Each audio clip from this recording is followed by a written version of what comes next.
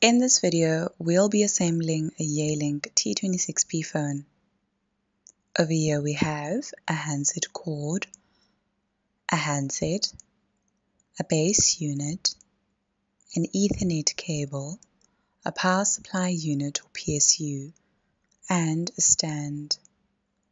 Let's turn our phone around so we can connect our stand.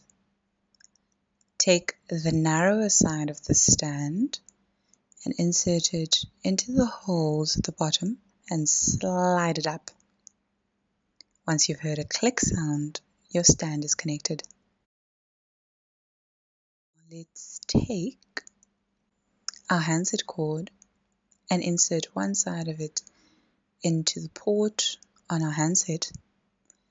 The other side goes into the handset port on the base unit. That port is for an optional headset. Now let's insert our Ethernet cable. It goes into the port marked Internet over there.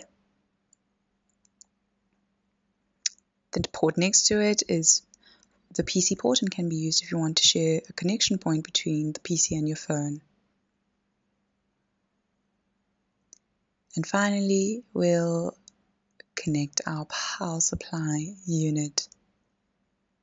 Into that socket it goes.